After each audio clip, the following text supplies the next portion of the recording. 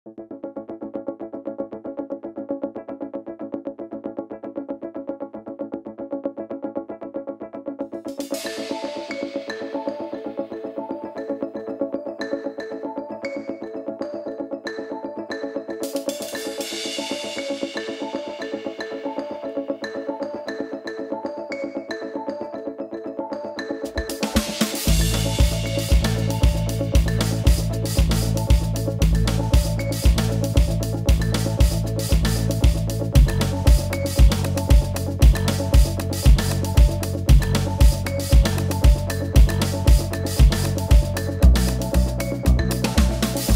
going to go ahead and introduce the next panel on food and nutrition for children's health. I'm really excited for this panel. It's been very interesting seeing a lot of different standpoints and some of the different areas of expertise, and with my background in the fitness population and nutrition as well, I've learned so much even just from a couple of conversations. So I'm very lucky to introduce Mike Lesner that has his own productions show, the Mike Lesner Productions on CBS, and he has been shown in over 80 countries. So. Hi everybody.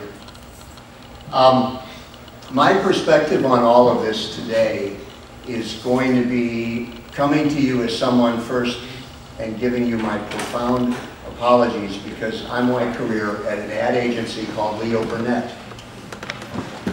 And Leo Burnett was a famous ad agency. This is getting very confusing. Yes. All right. Wait, let me suspend this for 1 second. Certainly many of you remember this. I was at many of the meetings when this was developed. And I'll connect it up in a second.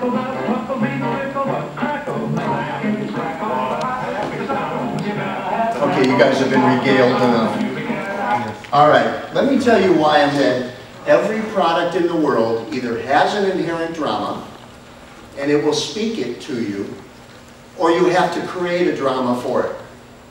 And of course, you have to create the drama when you're dealing with a product which has absolutely no reason for being and should not be on the planet. There's still somebody with a warehouse filled with that product who wants to sell it. And I think you're going to start following where I'm going with this. So early on, I sat in meetings with Kellogg, Battle Creek. And at the time, Kellogg had 8 of the top 10 cereal brands in the United States. Now, the guys at Kellogg were cigar-smoking guys who had a lot of crummy cereal that was sugar-coated, that rotted children's teeth. It had absolutely no reason for being, but they were not going to listen to any ad agency tell them, hey, we can't sell your product because it's just no good. There were many, many other success stories. One of the most notable ones, the Marlboro Man for Philip Morris. Look how crummy that product was. So the whole idea was drawing out inherent drama to sell a product. And this is kind of going to go to what we're going to talk about here a little bit today with our panel. We pretty much, I think everybody in the room knows that there's a child obesity problem in this country. Second, actually, to Mexico only. Which is, you know, that's kind of bizarre that our country would be in that position, but clearly the numbers show that we've got a real problem with obesity. So we're not here to debate whether or not we've got a problem. We have a very real problem. After working on that some years later, I started to get the opportunity to redeem myself a little bit. Disney called me and they said, will you help us create something called Disney's Healthy Kids, which is going to be an interactive game utilizing the food pyramid. So this is kind of funny for me because when you dumb it down to its purest elements, it takes me from snap, crackle, and pop, and planting in children, they need this stuff, and planting in parents, the kid won't shut up until you buy that stuff. Now you move fast forward to the food pyramid where the little kids can learn about healthier foods. As we were all kind of laughing about, most recently though, even the food pyramid was flawed. Had a bunch of foods on it that weren't quite right, and this is for the people who spend day in, day out trying to figure out what's good and what's not good, and we will do that. So my sort of 30,000-foot value to this group of really terrific panelists is not to argue that there's a problem. There is a problem, obviously. My passion for this is I know you can crawl inside the heads of children with interaction.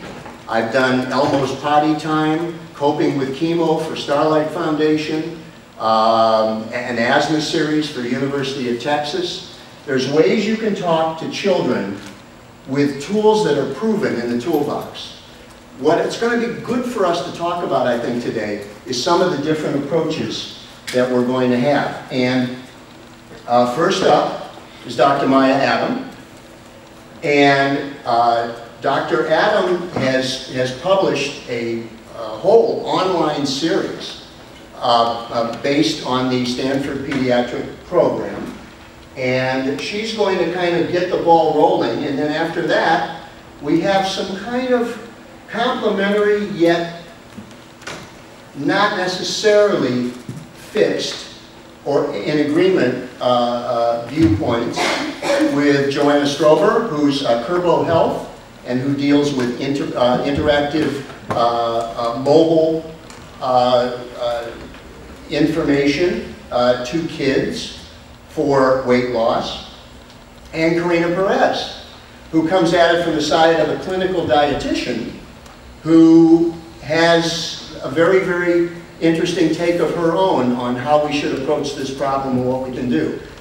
After the panel gives a short little spiel on kind of where they're coming from, and you can kind of crawl in their heads a little bit, then we'll kind of open up and we'll talk a little bit about some of the questions you have about tackling this dietary epidemic. So Maya, go ahead. Thank you so much.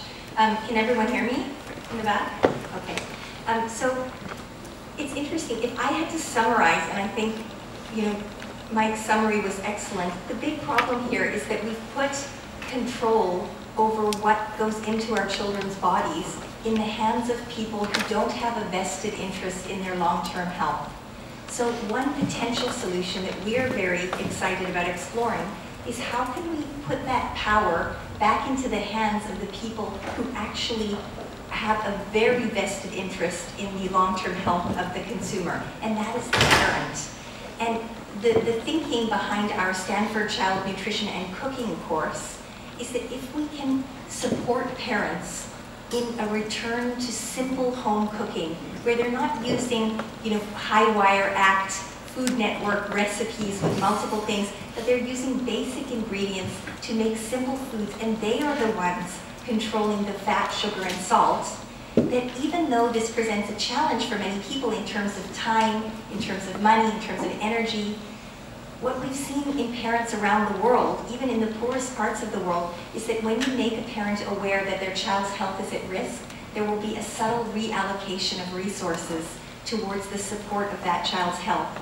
And if we can then make this act of cooking into something feasible, something fun, something that will add value to the family life, rather than being a punitive solution where we say these foods are forbidden and you're no longer allowed to eat them, but rather we say, hey, this is going to add so much fun to your life. You get to spend time with your children. You can eat together as a family again. You can take them with you into the vegetable section and let them choose whatever they want and try it out, resources permitting. Those kinds of solutions we feel to be more solution-oriented and positive, and we hope to reach many families. Our online course has reached 250,000 families so far, and we've collected very positive data on the changes in eating behaviors of the parents. We haven't collected data on the changes in eating behaviors of the children, so that's the next step. But by changing the parental behavior, we hope to also influence the children's consumption for the better and for the protection of their health. When he was 11, the doctor, instead of saying he's going to outgrow it, said, oh, you have a big problem, you need to worry about this. And she made him feel terrible. She made me feel terrible. I felt like a failure as a mother because clearly I had a problem that I wasn't doing things right about. And it was very painful. She said she wouldn't sign his camp form because his blood pressure was high. and his blood pressure was high. Actually, it wasn't high. She freaked him out about his weight, and then she weighed him. So it was a very traumatic experience for our family. So I spent my background is in technology, and I spent a lot of time looking at what I was supposed to do to help him. And if you Google weight loss for kids, not very much comes up. So I started talking to the folks at the Stanford Pediatric Weight Control Clinic, and I think it's a program that's very much like Karina's. It's a great program to help kids lose weight. That program was $3,500, and even worse for me as a working mom, you had to go there in person. And I didn't know how to do that. How was I going to leave my other 2 kids? How was I going to commit him for 6 months to go there in person? It was a really big challenge. But I could see that it was a good program. So we convinced them to license us their program. And what we've done is turned it into an interactive approach where we have apps to teach kids healthier habits. We teach them portion control. We teach them that orange juice is really not such a good choice. Neither is Capri Sun or Pop-Tarts. We teach them alternatives for different things. And then we give them a coach. And so essentially we try to take the role of the food police away from the parent. I think for me, I started creating a lot of issues with my son. As I tried to make changes, it became a very emotional issue between the 2 of us. And so I learned that taking that away from the parent and actually putting it into a third party who could make suggestions to the child in a less emotional way would be able to help them. And so we've been going, we launched over a year ago, and the really exciting thing is that we're getting the same weight loss results as people do in in-person programs. So we're able to see that kids are changing their behaviors, and we're starting to work with health plans and Pentagon. I don't know if you know this, but they think that obesity is one of the biggest problems facing the nation because kids are actually not able to go fight because they're so overweight. So we're working with all sorts of medical providers to get Kurbo out to more families. But for me, it is very personal. It is. I think advertising was a big part of it. I'm sure my son was buying really unhealthy foods when he left the house, right? And and every time he went out with his friends, he was probably getting those unhealthy foods. And so I do think that advertising is a big part of it. But also some of it was just behavioral that he liked to eat, and we had to figure out strategies. That was originally a Canadian food company that said, we want to be the biggest frozen food company in the world. And Leo Burnett said, well, then you got to change your name, and your vegetables come from a lush green valley guarded by a giant in a green loincloth who goes ho, ho, ho. Can you see the faces of the owners of this company? They did it. And after they did it, within a year and a half, they were the biggest frozen food company. And you bring in the team of shrinks, and you say, how did you do this? You did it because there's a giant, which says a larger green bean. There's a valley with a giant guarding it, which says a protected vegetable. There's ho, ho, ho in a goofy character, which makes the kids say, I want that one. And the reality is all vegetables are the same. They're all on the shelves, and mom walks down the aisle, and the kid points, or mom gets some sort of safety image or giant green bean image, and boom, the sale is made, and big business is happy. And big business is a huge component to this because they're not going away. They are Goliath, we're David, we have to be selective in our battles, because look how long cigarettes have been around, and continue to be around. And how much dope do we have on cigarettes? I think it's fairly well settled. They're probably not good for you. Loosely, because I don't know the exact words he used, but he wrote a brilliant article once on how often the argument, for example, against promoting cooking is that many people don't have access to fresh foods because they don't have access to a supermarket. And so he said, and I thought it was brilliant, he said, we need to fight poverty, not cooking. We need to fight the fight where we get more access to supermarkets where basic ingredients are available, and we need to continue to promote home cooking as a means of promoting health.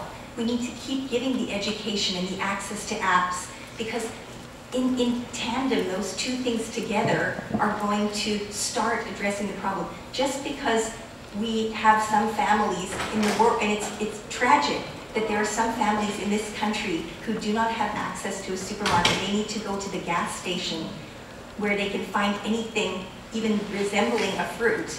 And that's tragic, but that should not make us be anti-cooking as a solution. because then we're not getting anywhere. Do you know what I mean? Does that make sense? I thought that was an interesting argument, and it's not mine, it's Mark Bittman's. So I don't know what you ladies think about that. So we do think a lot of it is education, even, so understanding that you can switch to Diet Coke. I'm not gonna tell you that you have to have water, okay? Like, there's gonna be discussions about this, but, you know, explaining that Gatorade is a problem. Explaining that the sugar cereal that you're buying is a problem. You're going to the store, you're getting cereal, getting them to switch to the non-sugar cereals. There are things, there's education that you can give families, even in the poorest neighborhoods, about changes, simple changes that they can make that get their kids healthier. So I can tell you we're working on 2 Medicaid trials, and I'm working with inner city children in Ohio and in Oregon. And we're able to get, they have very little access to food, but just teaching those parents and teaching the kids how to make better choices seems to be able to impact them. I think it's one of the messages that we give is that it needs to be very general for the population, and it has to be straightforward. So some of the strategies that we use with our families is the 10 healthy habits, and they're the 2007 expert committee recommendations for the American Academy of Pediatrics. They're easy to say, but I think it really comes down to the strategies to help families implement. So if it's increased fruits and vegetables, which we've all heard, to daily, how do we help that family do that? The first step is taking out in the home the competing foods. And I think as a parent, you've always been there. If you go to a party and there's carrots there and there's cookies there, I think even myself as a dietitian will probably grab the cookies. So it's not just the child is making that choice. I think it's hard for everybody because these foods are engineered to take control of our pleasure centers and to really enjoy that.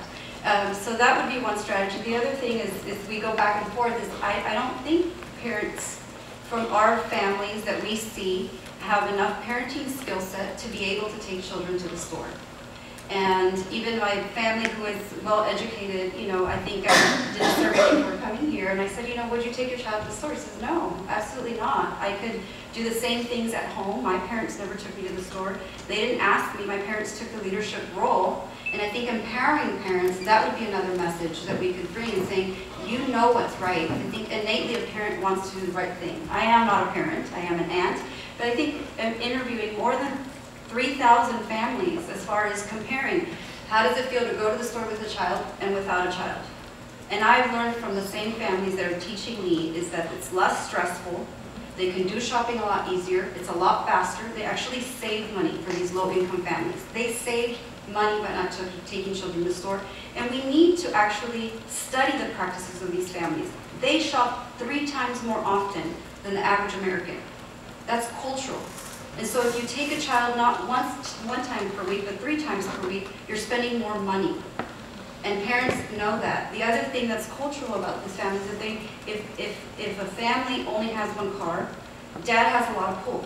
So clinically, I'm seeing the mom, but I know dad is at home or he's working and he can't come to the visit or he doesn't feel that that is his role, and he will have a lot of pull at the store.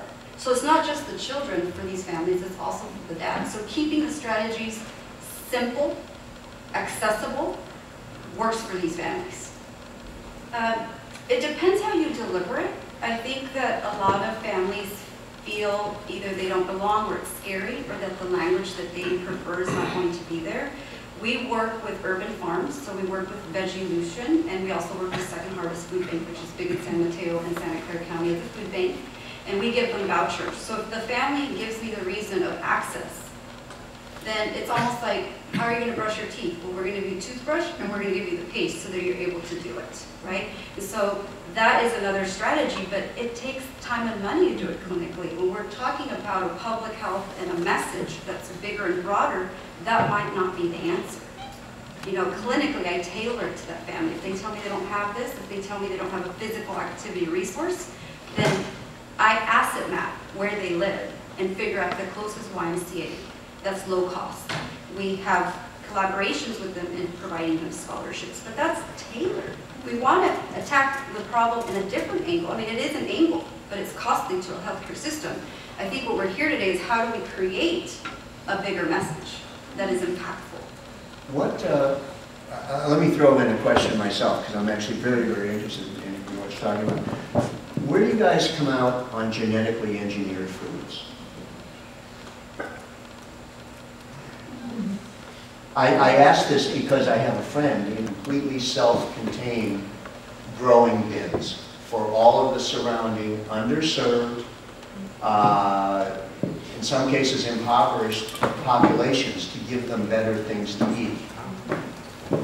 I don't have the expertise in this. My daughter just wrote a report on it. I quote the report. Her 17-year-old report actually educated me about the issue. Is your mind generally open to it? I mean, yes. If it's validated? Yes. But I don't know that it's going to make an impact on whether kids lose weight.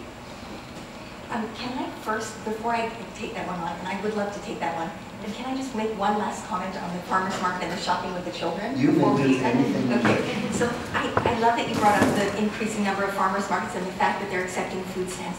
I totally see where Karina is coming from. In the practical short term, you need to get these, and we need to give them the skills to survive in this food environment as adults. And I think that starts in childhood. It starts with us teaching them to shop the perimeter of the supermarket where the fresh produce is. It starts with us teaching them by example that we can get excited when it's green bean season or when it's heirloom tomato season. And that is something that's infectious. It's a positive message. If we can do that, and I know it's hard, but if we can do that and we can educate parents about the importance of them getting excited in front of their kids about the right things, then we have a powerful solution. And using technology like our wonderful platforms for massive open online learning that's available to anyone with an internet access, that is a powerful way if we can get the message across in a way that is engaging and fun, as Mike has been saying. Could I just make a comment about our experience in Australia? We completely removed cigarette packaging. There is no marketing allowed in the country now for cigarettes. You're not allowed to advertise them in any store. They're not allowed to advertise them on TV. All the packets are plain, they have no branding. So we've now got smoking rates down to 7%. And there's a number of public health experts and bureaucrats who have spent their careers fighting this. The cigarette companies took it to our High Court. Our High Court stayed on the side of government and the public health experts, and they lost the case. We've now got the UK following our example. Now, unfortunately, with food labelling, we've had the same issue. So we introduced a set of packaging requirements which were traffic lights, because I think, like you found here, we can't understand the food packaging. Parents can't read it. So they actually can't make informed decisions because you have to do a mathematical calculation in the supermarket. And quite often the font size is so small you can't even read it. So we've got, you know, food labelling and packaging that people can't make decisions on. They actually don't know what's inside it. And something like the traffic light symbols have really helped children understand, no, that's a sometimes food. And I think this is where technology can really help, because through the apps, the children can then have the skills to understand, well, what is this product and what does it mean? How much should I have? That is what our app is. It's the traffic light app. Yeah, and it's, you know, congratulations for your work, because the industry is so pervasive, like, you know, you've outlined. And then the challenge for ordinary people to be able to make informed decisions is then really difficult, incredibly difficult. You know, I'm kind of chuckling because in another former life of mine, I ran the largest ad agency in Sydney, and this thing was horrible. Yeah. This thing was absolutely horrible, and I thought, well, it's not just America getting screwed up, but Australia's a very healthy population, with the possible exception of 4 out of 5 people having skin melanoma. Australia is a very, very, very healthy population. Well, we're 4th in the world for child obesity. Yeah, it's actually we're right behind. Wow. And it starts with breastfeeding, actually. And here in the US, the same. You know, it's a real challenge for us to maintain World Health Standard rates on breastfeeding. Here, your biggest purchaser of infant formula is the WIC program. So your government is paying to make your citizens sick. And I mean, when you see those statistics, you just go, how could this be the case? How could we be allowing this to happen? And it's, when you look at the health and epidemiology data here, it is really clear that the government is funding infant formula that it's giving to people that's making them sick. I have a question for you guys. I wanted to speak upon the food desert comment that you said over there. I watched a documentary, and this was actually when I was in college, and it was in a nutrition course. Provide enough food for 3 kids in that setting. So I go to, like, for example, McDonald's, and I get this awful meal that I know is so harmful for my kids, but it feeds them, and they can get up the next morning and be ready for school, and I know that they're not starving. So how do you attack that when, like you guys were speaking upon food stamps, and I think that there are some resources, but what happens with this huge population of people that seem to not get those resources, or is there a lack of them, or is it the lack of tools that they're not seeing or hearing about, or how do you approach that? So I would respond to that much more likely to lead to your children starving for nutrition than the $5 spent well at the grocery store. Because if you look on a cost per calorie basis, then fast food is certainly cheaper. But we don't need empty calories in our country where we have an obesity epidemic. We need nutrition. And if you look at the cost per unit of nutrient density, you can come out much better at the supermarket. If people know that while a McDonald's meal seems to be bigger and more filling, if they actually invest that money on a can of beans and a package of rice, they come out much better in terms of their child's health and their satiety, because it has a much lower glycemic index. Now, may I add something to that, since everybody's bringing up McDonald's. Okay? If you've been reading the Wall Street Journal, you know where McDonald's is at the moment, and it's not in a good place, and heads are rolling in numbers. He showed me how paper thin his margins were to run that business. He said, we are always skating on thin ice because corporate is always so nervous about the fact we make money in breakfast, we break even at lunch, and we lose our shirts in the evening. And we make money on cheap sodas. So I talked to him the other day and I said, are you reading everything that you're seeing on Wall Street here? McDonald's has had 3 CEOs in the last 2 years. Nobody can come up with a formula. He said, well, I tell you, it's much worse than that. For his side, he said, people are getting wise. People are starting to realize that you can get quick food that's healthy. You do not have to dangle yourself out there for the next great hamburger. And where McDonald's is now dying on the vine is the Big Mac is the only thing that they had that they could hang their hat on, and it's passé now. And so people are coming into the restaurants for a $1 burger or something. People who just can't afford anything else. But market share for McDonald's is bobsledding downhill, and the analysts on Wall Street are saying it's going downhill for one reason, and that is the buying trends and the nutrition trends of people in America are set to change. They do not want to be led like cattle into McDonald's to get food. And you're seeing that at the store level. So that's kind of an I think that's a very encouraging sign of sorts. Yeah, we're talking about calories and versus nutrients. That seems to also be another big issue, is that, like, when you have the conversation about food, calories seems to be the first thing that comes up. Or you look on a food label, the first thing you read is calories, and that doesn't really tell you anything about the nutrient content of something. So it seems like in advertising, or just like culturally, we need to shift the conversation when we're talking about food away from what the caloric value is into the content. I mean, even were there laws passed, like for fast foods, if you're a franchise, that they have to put the calorie amount on that, and even that's not helpful because that's not educating people on, well, does this meal have enough protein, whole grains, and fresh fruits and vegetables that I should be getting? None of that stuff was ever posted on a package voluntarily. It was the federal government that came in and said, let's start seeing this on the label, and you're exactly right. Calories, so what? That's a no-brainer. And I think that where that's coming from is the impact of our habits. So our program is not BMI focused, it's not weight focused, it's health focused. And the way we do that is by teaching them the 10 healthy steps. And it's basically a check mark. It's very easy for our families. Every time they come in, they fill our questionnaire about the 10 healthy habits, which comes from the expert expert committee, and then they answer if they're doing those 10 habits. We track that.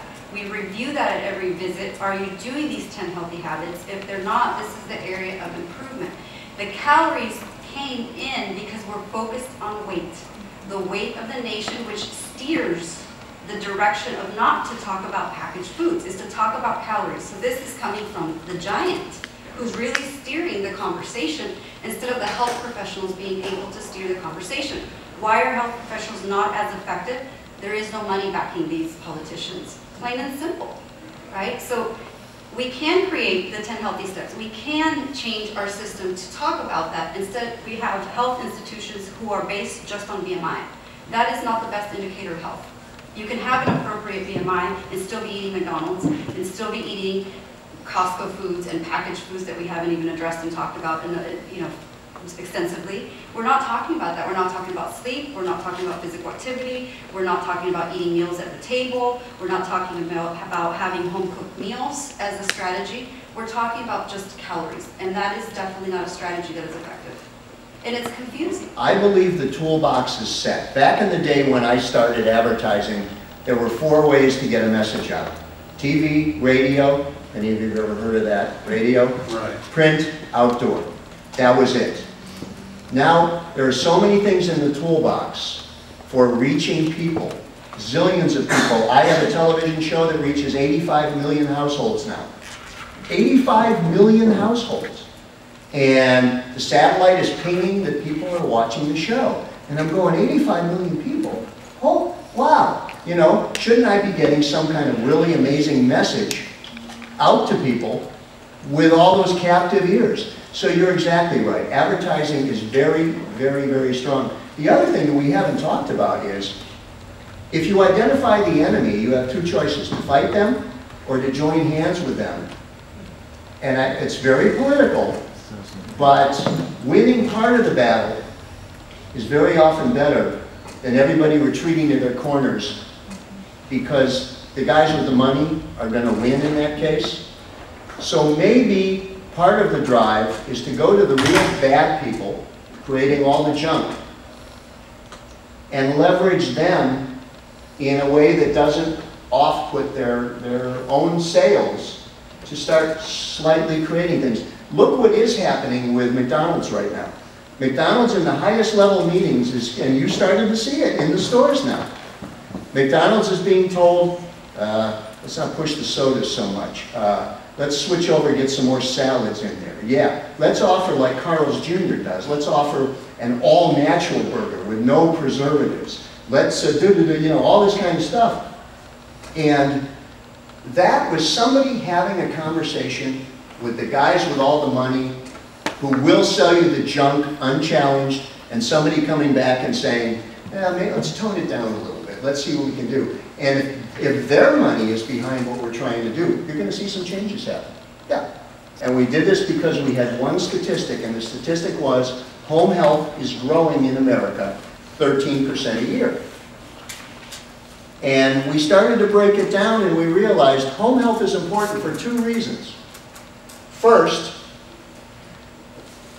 is it cheaper to treat Uncle Ralph in the acute setting of a hospital, or titrate him with morphine at home, in a friendly environment with people he loves?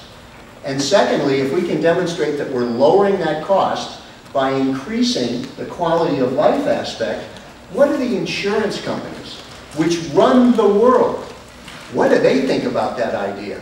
And all of a sudden, home health just took off. And it spawned all kinds of industries that were built around, okay, we'll give you the notion it might be better for you and more healthy, but you have to give us something. And what you give us is, somehow we're creating something in the economy that's good for everybody. And I think that's something we have to do too. And that would be one reason to work with the big food companies, because you can't torpedo the whole economy just because we feel, we saw what happened for decades with cigarette smoking. I'm sure you guys did. Did you see the documentary yeah, that they kind of tapped in on that idea, right? And that when they spoke upon Michelle Obama coming up with these new ideas of bringing activities for kids and trying to lower obesity rates. But some of the problems in that, some of the problems in that is all these big brands just to get their ratings up and so that they wouldn't lose money in this because they're like, oh my gosh, a public speaker and Michelle Obama is touching on this, we're going to lose drastic amounts of money in it.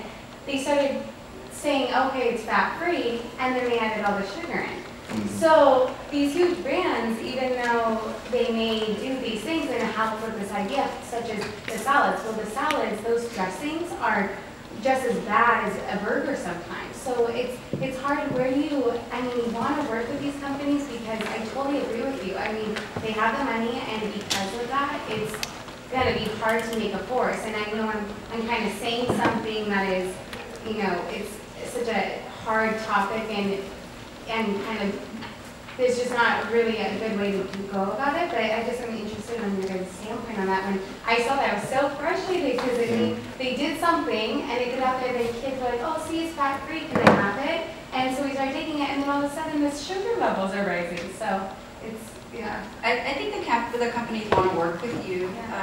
This is usually a sponsor of their national campaign. I think dietitians want to do the right thing. I think our hearts are there. But I think these companies outsmart you at the end of the day. And I think that that's the difficult part about it, is they do want to, but their stakeholders are also important. And so I don't know that that could easily happen. Well, in the perception worldwide, and I launched the first Bluetooth wireless glucometer for diabetes some years ago. And we didn't want to launch it in America because FDA was too tough. So we went to Europe and got CE approval, and then we went to some other countries. We went to Telstra in Australia. We did the mobile platform there. And what we learned is we're all about treating things. Everywhere else in the world, it's about prevention. But we have huge pharma companies. We have huge companies of all kinds that if you ever go to Old San Juan, Puerto Rico, which is a U.S. territory, and you go traveling out in the outlands, you think you're in the middle of nowhere, and you start coming upon these immense buildings. Glaxo, Eli Lilly, all the pills in America are made in Old San Juan, Puerto Rico because of the favorable tax advantages there. And you go by all these pill places, and you say to yourself, oh my God, is America really taking this many pills?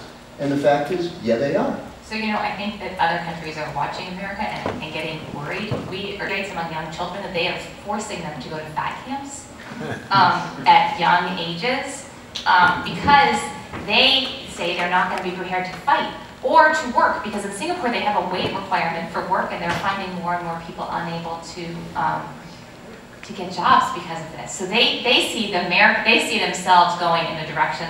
And I know Australia is up there. I mean, a lot of other countries are looking at America and going, oh my God, you don't want to get there. And as the globalization of these food issues are happening, right? They can't, and we talk about Pop-Tarts with the Singaporeans, they cannot believe their kids have started to eat Pop-Tarts for breakfast. But they are. And so they see that the marketing has infiltrated a lot of different remember, Singapore will cane you for spitting on the sidewalk too, so there's a lot of strange stuff. Yeah. I've got two kids, 7-year-old daughter and 5-year-old son, and they come from school and they tell us, nothing that's gospel. Parents say something, that's like, no. So, what's your opinion? I hate to break it to you, it only gets worse. Peer message is definitely to a message. Those are habit-driven. They're not weight-driven. And so I think we're changing that culture in that town, and that town meets, it's actually beautiful. They meet for physical activity because they know they have low-income families in Sunnyvale, which a lot of people don't believe. They know that there's food access, and they're able to provide that. So if you get the right players meeting, and it's taken about 2 or 3 years to get rolling, but once you do, and you change it to habit-focused, yes, it could be very powerful, but they also have a parenting component. So they're doing it both ways. There's actually educators that are coming in, teaching the parents to go back to basics, back to the cooking. They're also addressing it habit focused, and their community is rich with resources and is willing to help these families who might not be able to do it on their own, because we can't think individualistic. We can't. We have to think as a community. My kids' lunch boxes come back with the broccoli just the way it is, and the rest of the food is gone, right? So there's I think we're obviously McDonald's and the big guys. They're doing something because our taste buds are telling us something, right? So how do you fight that battle? I mean, there's a bigger problem. I don't know how. I'm facing that myself, right? So how do you? Well, one of the strategies that I give that is effective, simple, is just not have them in the home, because they're going to compete. If you're finding and you're deciding, should I keep this food in the house or not, ask yourself, is it competing with the fruits and vegetables or with the product that I want them to eat? Traditional meals, which happens a lot in our families, right? They don't want to eat the traditional meal. They want to eat the American food that they receive. And if it's competing, then we need to pull it out so that we can regain a little bit of the leadership. That's not to say that it's a forbidden food. That shouldn't be interpreted that way. It should be like the sometimes food that you're able to have it, but it's not a food that you traditionally bring home. It's a food that you consume outside of the home. We actually send lists to the parents, often to the dad, saying, your child tells us you're bringing these foods in the house and they can't resist them, so please take them out. And we tell them, keep the food in the trunk if you think you're going to need it at night, but don't bring the foods in the house. It's just, willpower is so unfair to think that kids are going to have willpower, so let's not ask them to have willpower, instead just don't put the foods in the house. And one more comment on that broccoli comment. Keep putting that broccoli in the lunchbox, because somewhere in that child's brain, it is going to imprint that in my lunches there was always something green and something fresh, and someday when that child is making their own decisions about food, those visions will come back and that child will make sensible decisions. Secondly, make the broccoli so damn delicious that that child wants to eat it. Put a bit of butter on it, sprinkle a little salt on it, a little bit of goodness, or make a stir fry with a little bit of plum sauce and a little bit of soy sauce so that it gets that balance of sweet and sour that we do find so appealing. If you make vegetables delicious and you celebrate them as parents, you say, oh my God, this is delicious. Your children are going to probably follow suit. It might take a while, but eventually they will, because they'll see it's bringing so much enjoyment to the people they trust. I want broccoli for dinner now. So we touched on insurance a little bit, but to be more specific, I was wondering if you guys could speak to insurance reimbursement for the programs you offer. Ours is free, so I can't speak to that. We are working with insurance companies getting to pay it. We have 3 of the 5 largest insurance companies doing pilots right now with our program, and we are hoping to get them to cover it. That's certainly our goal, and we know how important that is. I can't tell you that's easy, and it takes a really long time, and it is, but we have 3 of the biggest insurance companies are doing pilots right now, and we're hoping we can get it covered eventually. Did you have to prove, sort of proof of outcome in order to get? So we had to do proof of outcome to get to the pilot stage. Yeah. This takes a really long time, those of you who are in the health industry. We did proof of outcome to get into pilots. Now we're reproving our outcomes with each one of them individually. But they did it, one of the insurance companies, Humana, did it for their employees, and that still wasn't enough. So now they're doing another pilot. So you kind of get in pilot zone with them, but we are having to prove our data. But once they prove the data, the other thing is employers are actually much less worried about the specific data. So we have employers who are paying for it for their families, and they're also doing pilots, but they're a little bit less focused on the specific data.